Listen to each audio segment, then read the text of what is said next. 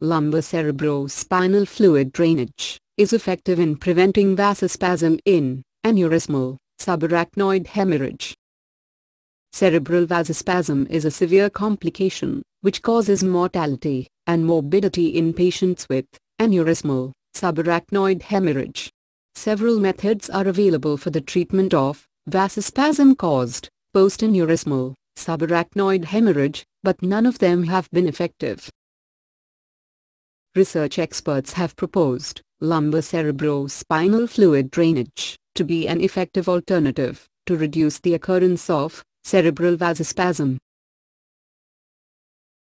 The aim of the study was to analyze the efficacy of lumbar cerebrospinal fluid drainage in preventing the occurrence of cerebral vasospasm in patients with aneurysmal subarachnoid hemorrhage. Patients who had aneurysmal subarachnoid hemorrhage, Hunt and Hess grade 2 to 4, with ictus, within 10 days before hospital admission, were included in the study. Patients with evidence of raised intracranial pressure in the perioperative period, non-operated patients, where the aneurysm is not secured, and patients having underlying intracranial mass lesions, such as hematoma, cerebral edema, or brain shift, were excluded from the study. Participants diagnosed with cerebral infections such as meningitis, patients with Hunt and Hess grade 1 and 5, subarachnoid hemorrhage, and patients undergoing coiling, were not included in the study. The prospective, randomized controlled trial included 60 patients. The subjects were randomly categorized into Group 1 and Group 2. Along with the standard treatment protocol for aneurysmal subarachnoid hemorrhage, lumbar cerebrospinal fluid drainage was performed in Group 1, whereas Group 2 patients underwent the regular protocol.